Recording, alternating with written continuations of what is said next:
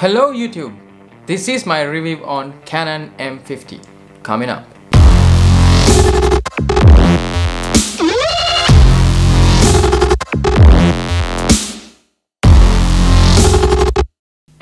So you recently noticed that I bought a Canon mirrorless camera, Canon EOS M50.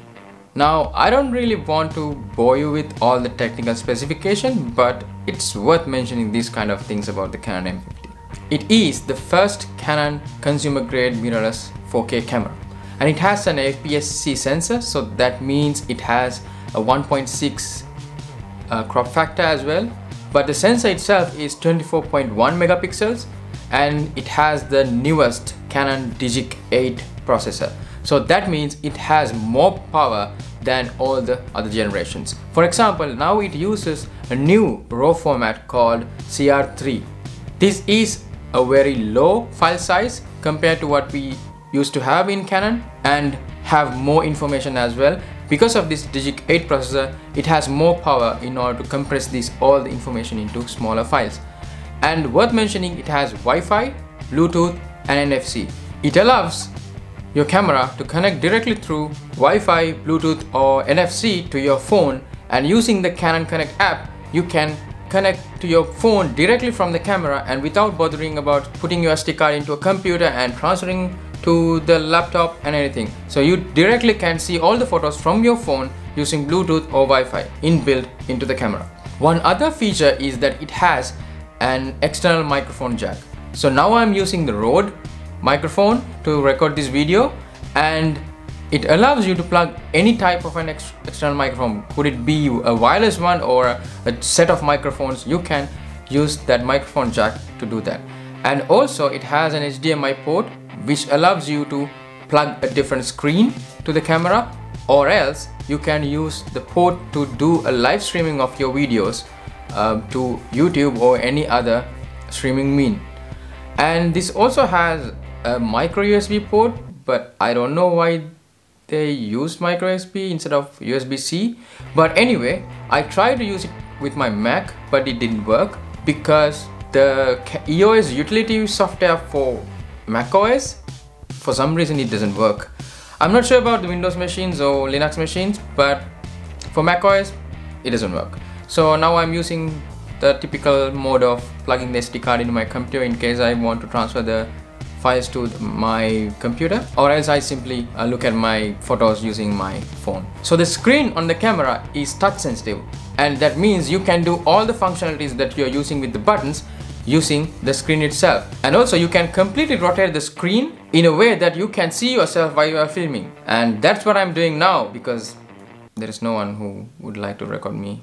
You should also know that it has a viewfinder compared to other Canon mirrorless series. This has a viewfinder, but it's an electronic viewfinder. It means that it only has an LCD screen at the where you put your eye, not an optical viewfinder like other DSLR cameras, because it doesn't have the capability of showing the image as it's seen through the lens, because it anyway should pitch into the sensor, unlike DSLRs. Talking about battery life, it's also directly connected to the battery life as well, because either way you are using a screen, could it be the touch screen of the back or the viewfinder, still it needs power to keep the live view of either of these screens, so it takes a lot of battery. And also the battery is very small, it's around 800 milliamp hours. According to the specification, it can only shoot around 235 shots in either using viewfinder or the screen, but surprisingly the battery life drastically lowers if you are using the inbuilt flash. So I've been using it for some low light indoor photography, and I couldn't even reach 50 shots. It just done. It doesn't work. So if you are planning to do some indoor photography with flashes,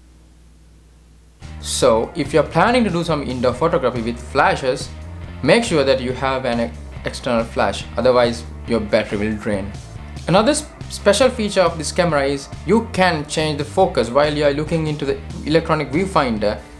The focus can be changed using the touch screen, and it's a very cool feature because you don't want to take your eye and put the focus points separately and also it doesn't have a focus point rotator in the control panel as well, so it will be very easy for you to control the focus points using the touch itself.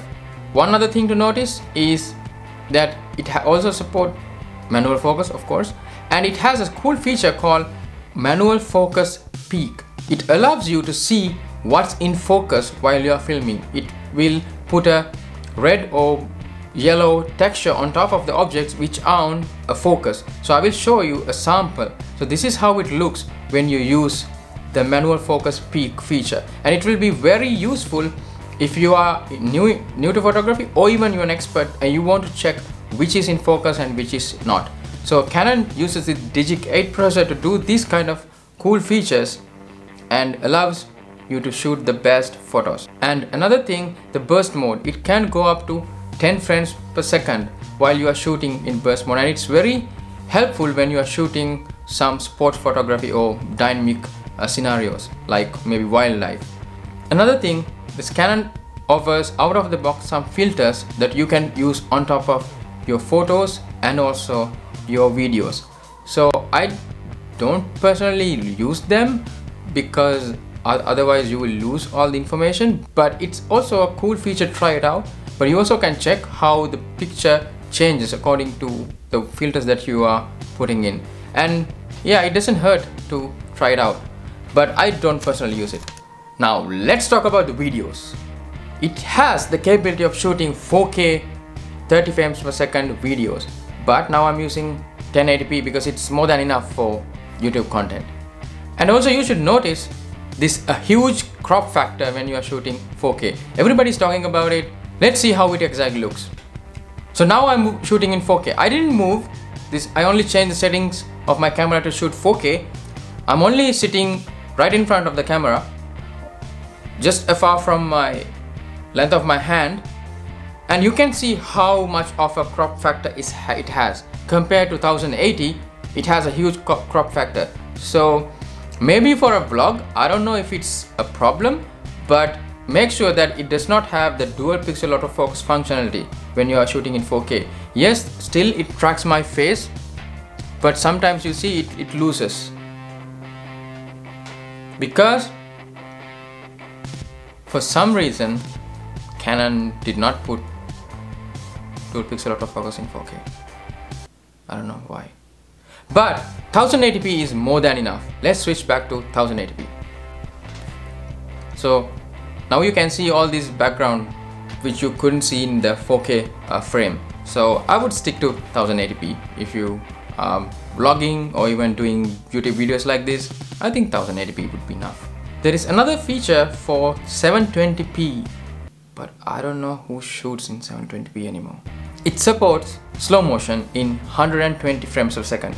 I tried a little bit of scenarios to capture in slow motion. Yes, the quality is not that good as 1080p because it's 720p, but the results are promising. It does shoot slow motion natively, so it does a good job compared to the crappy mobile phone cameras. So if you want to shoot while you are walking, you can use either a lens which inbuilt has the image stabilization capability, or you can use a gimbal. Unfortunately, I don't have either. So now I'm shooting with 22mm EF-M lens, which does not really have inbuilt image stabilization, but 18 to 55mm lens has the inbuilt image stabilization capability. So you can try it out or invest in a good gimbal if you are into videography. So another thing that many people talk about is the low light performance. I was trying to take some photos around 6 o'clock because it's winter here and it's not that light in Germany, but I can say it's not that bad. It's not that bad. I mean, it's not the best because this only has around 65,000 ISO, if I'm correct. Let me check. No, it only has from 100 to 25,600 ISO. So it doesn't really do a good job in low light performance as you would expect. But surprisingly, it's not bad either. So if you have a tripod, you can try some stills with long exposure and yeah, you can get some good results. So see these pictures that I tried. I couldn't try the videos, but I think it will be almost the same. So these photos I took using both using a tripod or without a tripod. So you can see a difference, yes, because with the lower range of ISO you can't really do much, and the low light performance of this camera, it's not bad.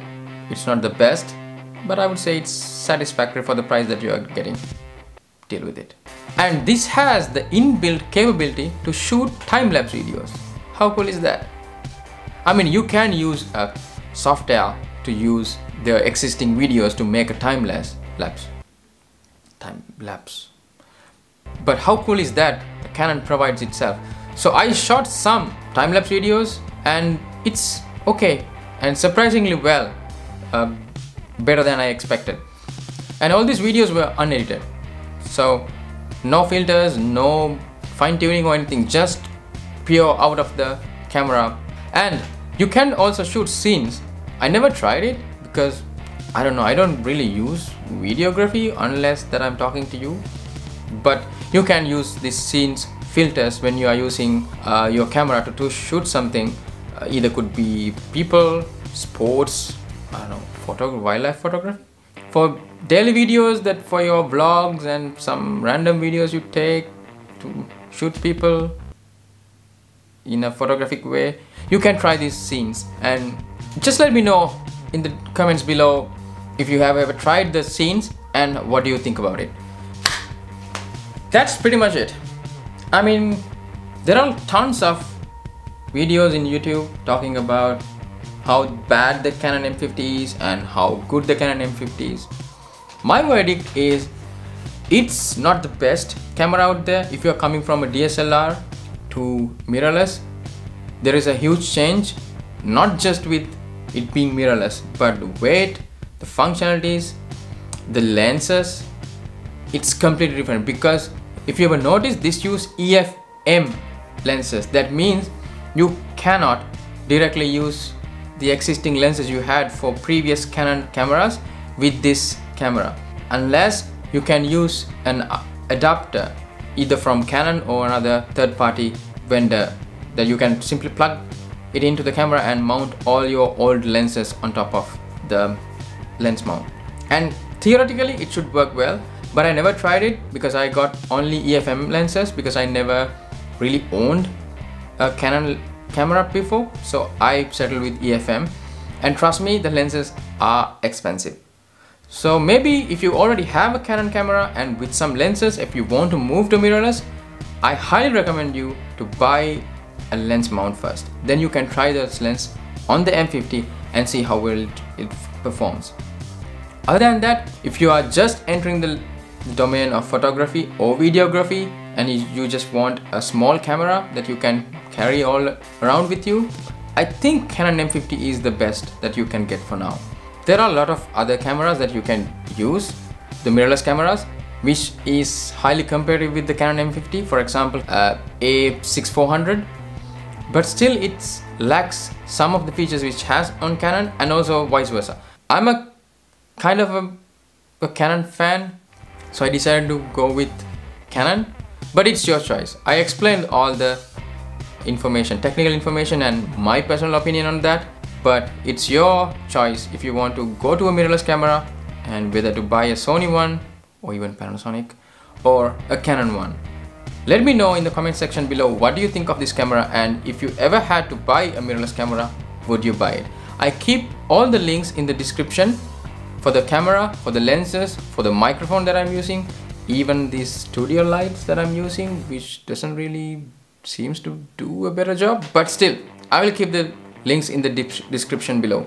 Let me know your thoughts about the Canon M50. Until then,